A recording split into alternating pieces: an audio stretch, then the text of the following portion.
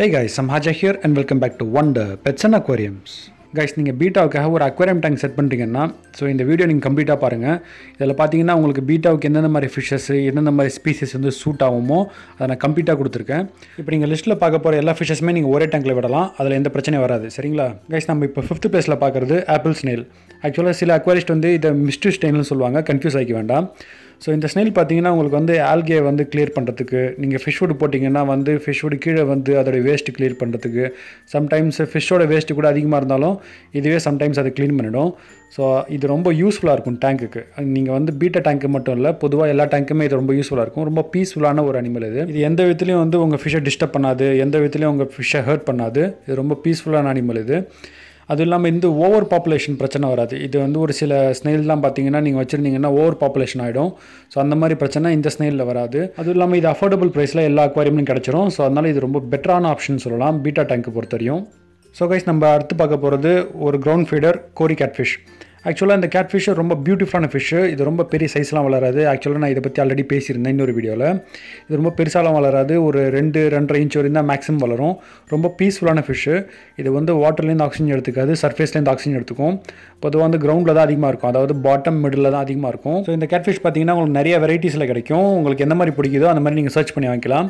யூஸ்வலாக அது எல்லா அக்வாரியம்லையும் கிடைக்காது, ஒரு சில அக்வாரியமில் தான் கிடைக்கும். ஆனால் நீங்கள் சர்ச் பண்ணிங்கன்னா அது உங்களுக்கு தாராளமாக கிடச்சிரும், நீங்கள் வாங்கிக்கலாம். இது எந்த விதத்துலையும் பீட்டாவை ஹர்ட் பண்ணாது. இது ரொம்ப ஹார்டியான ஃபிஷ்ஷு. நீங்கள் பீட்டா டேங்க் கூட வச்சிருக்கும் போது ரொம்ப பியூட்டிஃபுல்லாக இருக்கும். ஏன்னா பீட்டா எப்பயுமே மேக்ஸிமம் டாப்பில் இருக்கும், இது பாட்டமில் இருக்கிறதுனால ரொம்ப பியூட்டிஃபுல்லாக இருக்கும். ஸோ கைஸ், நம்ம இப்போ அடுத்து பார்க்க போகிறது ஹெல்க்வின் ராஸ்பெரா வெரைட்டியில் ஹெல்க்வின் ரொம்ப பியூட்டிஃபுல்லான ஃபிஷ்ஷு. இது எல்லா அக்வாரியம்லையும் கிடைக்காது, ஆனால் ஒரு சில அக்வாரியம்லையும் கிடைக்கும். நீங்கள் சர்ச் பண்ணிங்கன்னா தாராளமாக வாங்கிக்கலாம். ரொம்ப பியூட்டிஃபுல்லான ஃபிஷ், ஒரு ஸ்கூலிங் ஃபிஷ் இது. ஆக்சுவலாக நீங்கள் பீட்டா டேங்கில் விடும்போது ரொம்ப சின்ன சைஸ் தான், ஒரு 1.5 இன்ச் 1.5 இன்ச் வரையும் தான் இருக்கும். ஆக்சுவலாக கைஸ், இது ரொம்ப ஃபாஸ்ட்டான ஃபிஷ்ஷு. இது வாட்டரில் ஆக்சிஜன் லெவல் ஓரளவுக்கு கொஞ்சம் கம்மியாக இருந்தாலும் நல்லாவே மெயின்டைன் ஆகிடும். இது ஸ்கூலிங் ஃபிஷ்ன்றதுனால பீட்டா ஒரு பக்கம் இருந்துச்சுன்னா இது வேறு பக்கம் இருக்கும், அப்படியே நவுந்து போய்கிட்டே இருக்கும். ஒரு இடத்துல நிற்காது, நவுந்து போய்கிட்டே இருக்கும். அதை பார்க்கறதுக்கு ரொம்ப பியூட்டிஃபுல்லாக இருக்கும். ஏன்னா பீட்டா ரைட் சைடு வந்துச்சுன்னா இது லெஃப்ட் சைடு போகும், இது லெஃப்ட் சைடு வந்துச்சுன்னா அது ரைட் சைடு போகும். ஸோ சூப்பராக இருக்கும் அது பார்க்குறதுக்கு. கைஸ், நம்ம இப்போ அடுத்து பார்க்குறது என்லர் கப்பீஸ். ஆக்சுவலாக கப்பீஸ் வெரைட்டி எல்லாமே சூட் ஆகும், ஆனால் பர்ஃபெக்டாக சூட் ஆகிறது என்லர் கப்பீஸ் தான் என்னோட ஒப்பீனியனில். இதோட சைஸ் பார்த்தீங்கன்னா 1.5 இன்ச் வரையும் தான் மேக்ஸிமம் வளரும். ஆனால் சூப்பரான ஃபிஷ், இது ரொம்ப கூலான ஃபிஷ். ஆக்சுவலாக இது எல்லா அக்வாரியம்லையும் கிடைக்காது, ஆனால் குளத்தூரில் ஓரளவுக்கு நான் ஒரு 4-5 அக்வாரியமில் பார்த்துருக்கேன். ரொம்ப பியூட்டிஃபுல்லான ஃபிஷ்ஷு. ஆக்சுவலாக பார்த்தீங்கன்னா கப்பி வெரைட்டியில் இது ரொம்ப ஹார்டியான ஃபிஷ்ஷு. அதாவது வைல்ட் டெயில் கப்பி இருக்கு இல்லையா, அந்தளவுக்கு இது ரொம்ப ஹார்டியான ஃபிஷ்ஷு. ஆக்சுவலாக இந்த கப்பியில் என்ன ஸ்பெஷல் அப்படின்னா இது ஒரு அழகாக ஒரு டான்ஸ் ஆடும் ஃபீமேல் கவர் பண்ணுறதுக்கு. அந்த மாதிரி டான்ஸ் ஆடுறதை நீங்கள் அதர் கப்பீஸில் நீங்கள் பார்க்குறதே ரொம்ப ரேர் தான். ஆனால் இந்த கப்பி பார்த்தீங்கன்னா ஒரு நாள் ஃபுல்லாக உங்களுக்கு இந்த மாதிரி டான்ஸ் ஆடிக்கிட்டே இருக்கும். அது இல்லாமல் இது ரொம்ப சூப்பரான ஃபிஷ்ஷு. ஈஸியாக மெயின்டைன் பண்ணிடலாம், ஈஸியாக கேர் பண்ணிடலாம். வேஸ்ட்டு கூட அதிகமாக ப்ரொடியூஸ் ஆகாது.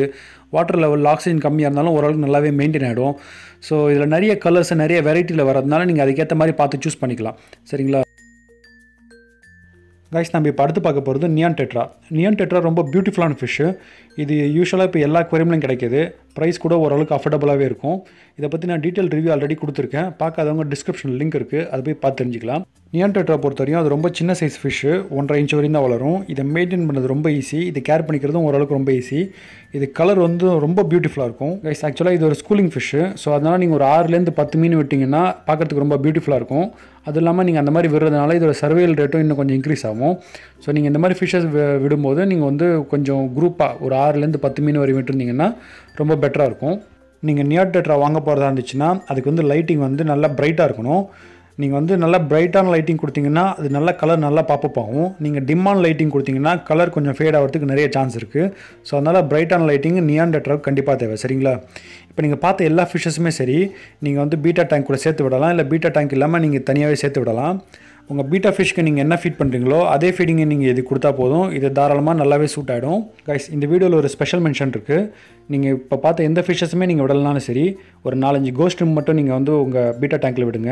ஏன்னா உங்கள் பீட்டாவுடைய வேஸ்ட் க்ளீன் பண்ணுறதுக்கும் எக்ஸ்ட்ரா ஃபுட்டை க்ளீன் பண்ணுறதுக்கும் ஒரு நல்ல டேங்க் மேட்டாக இருக்கிறதுக்கும் கோஸ்ட் ரூம் நல்லா சூட் ஆகும். ஸோ இந்த வீடியோ பிடிச்சிக்கும் நம்புகிறேன். வீடியோ பிடிச்சிருந்தா லைக் பண்ணுங்கள், யூஸ்ஃபுல்லாக இருந்தால் சப்ஸ்கிரைப் பண்ணுங்கள். தேங்க்யூ ஃபார் வாட்சிங்.